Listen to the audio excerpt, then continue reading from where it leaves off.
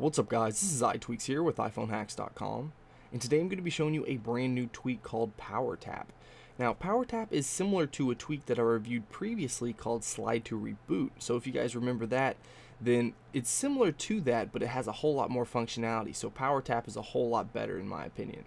So you can see right here, if I tap and hold, or if I just hold down the power button right up here at the top, you'll notice that we get the slide to power off, which we always do. But if we tap on the knob, then it's going to give us the option to slide to reboot. So then you can just slide across and reboot your device. Now if you didn't want to reboot and you didn't want to power down, then maybe you wanted to respring. Well, you can do that just by another tap right there on the knob, so you can slide to respring. One more time is going to give us the ability to slide into safe mode. So if that's an option that you need, then it's going to be right there. So one more tap is going to bring you back to slide to power off, but this is a very helpful tweak and something I plan on using for the foreseeable future. So let me know what you guys think about this tweak in the comments below. And if you enjoyed this video, please hit that like button. If you want to see more of my videos, then go ahead and subscribe. Alright guys, until next time, this is iTweaks with iPhoneHacks.com.